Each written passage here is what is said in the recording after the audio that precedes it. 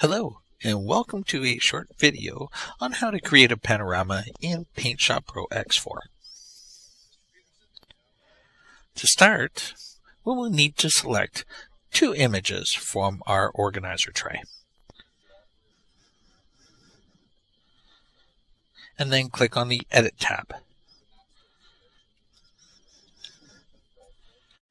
In order to make some room, I'm going to close down some palettes, just so I can see my pictures a whole lot larger. Next, I'm going to create the background.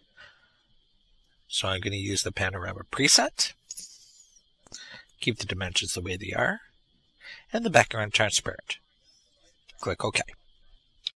Next, we need to resize the image. I'm going to select the first tab, click Image, then Resize.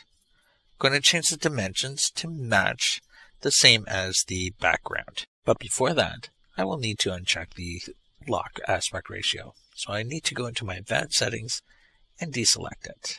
Now I can change it to the proper dimensions. Selecting the next image, I will resize it to the same dimensions as the first one. And then click OK. Next, I will show my windows side by side by clicking on Windows, then Tile vertically. Next, I'm going to copy and paste each image onto my canvas.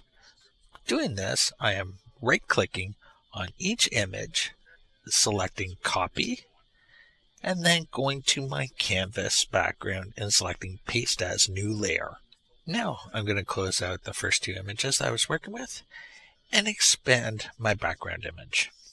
At this point, I'm going to want to resize my images. So I'm selecting my pick tool and I'm grabbing the side node, the far side node.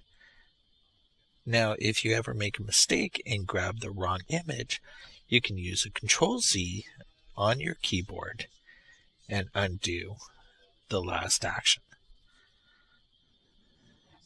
And again, make sure that you are selecting the proper layer with each image that you are working with.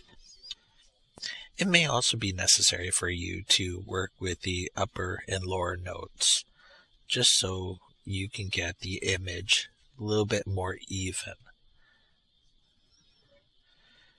I am also overlapping one of the other images because what I'm going to be doing next is getting rid of that middle line. With that being said, I am going to make that image the top layer. And to get rid of this line that's going down the middle, I'm going to grab my eraser tool. I'm going to adjust some of the settings such as the hardness, bring it down, and the opacity as well. This will give a nice blending effect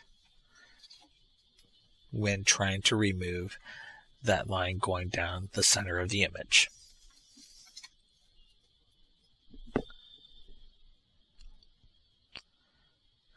It's also worthwhile to try to adjust the lightness, the contrast, or even the backlighting of your image, just so both of them match up. And then last, we're going to merge our layers just by right-clicking on one of the layers and selecting Merge and then Merge All. I hope you enjoyed this tutorial, and thank you very much for watching.